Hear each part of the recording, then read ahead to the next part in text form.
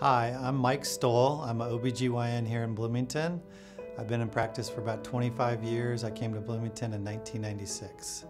In regards to becoming a doctor, I think the main reason was I just wanted to help patients, help people. And growing up, I had a few broken bones in my day and met an orthopedic surgeon that I really respected. I appreciated his time and effort. And I just figured that medicine was a great way to give back and make a difference in someone's life.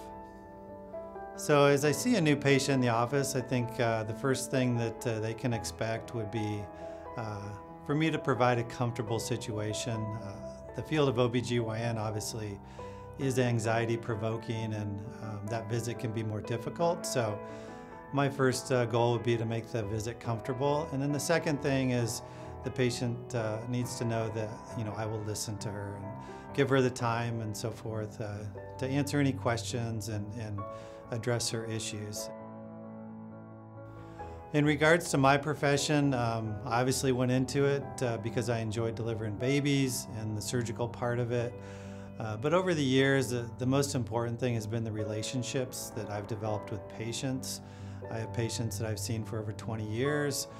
I've done their GYN care, delivered their babies, and it's just been a nice progression to watch their families grow and just be a very small part of their life. So outside of medicine, a couple of things that I do like to do. One is play golf. Every chance I get, it's not that often, but I do enjoy to be outside and golfing. And then probably the second thing is I am a sports fan and I really enjoy watching sports. I'm a very avid IU fan in regards to both basketball, football, and soccer.